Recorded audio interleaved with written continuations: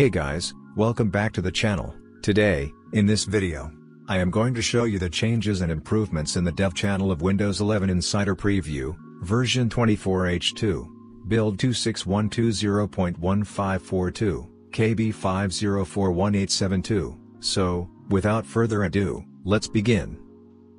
Microsoft is beginning to roll out a new position for the widget's entry point on left-aligned taskbars.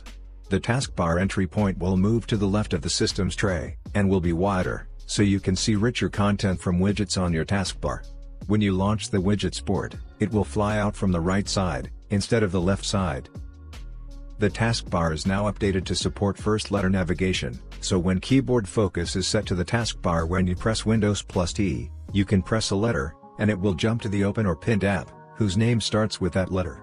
Pressing the letter multiple times will jump to the subsequent app, which starts with that letter, if there are multiple apps for that letter. For those using the uncombined taskbar, rather than app name, the first letter navigation will use window name. Along with this, pressing Home and N will now move keyboard focus to the first and last items in the taskbar. Windows 11's camera settings page will be getting an advanced camera configuration section, with two new options, a multi-app camera and a basic mode for debugging. These settings are disabled by default in the dev channel, and will soon be rolled out for all the insiders. There are some fixes in this update like, fixed an issue causing text suggestions for the hardware keyboard to not work properly. Fixed an issue causing the emoji panel to close when trying to switch to the Calmoji and symbol sections, or after selecting an emoji.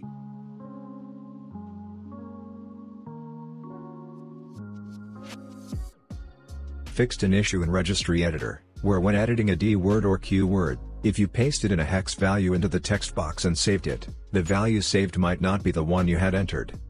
Fixed an issue where adding additional languages or optional features might fail with error, 0x800F081F, in the last few flights. There are some known issues in this build like, this update adds to the list of drivers that are at risk for bring your own vulnerable driver attacks. You cannot choose a group from the target domain for ILT, also, you cannot choose an account from local users and groups. The forest does not appear. This issue occurs when you deploy multiple forests, and the target domain has a one-way trust with the domain of the admin. This issue affects enhanced security admin environment, hardened forests, or privileged access management deployments. This update removes NetJoin legacy account reuse registry key. On USB controllers, the share button might not work with Game Bar. After you restart your PC, graphic allocation creation might fail.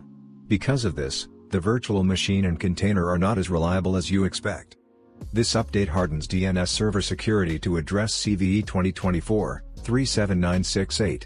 If the configurations of your domains are not up to date, you might get the server fail error, or timeout.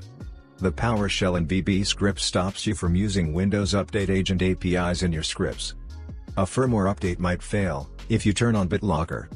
Windows insiders joining the dev channel on PCs running Windows 11, version 24H2, will see repair version noted next to the latest dev channel build from Windows Update.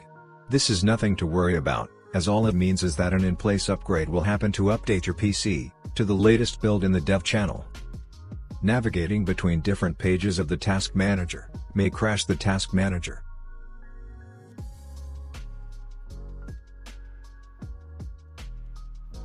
So, that was it, hope it was useful. Consider like for the video, subscribe to the channel, and if you have any question, just comment down below. Thanks for watching and have a great day ahead.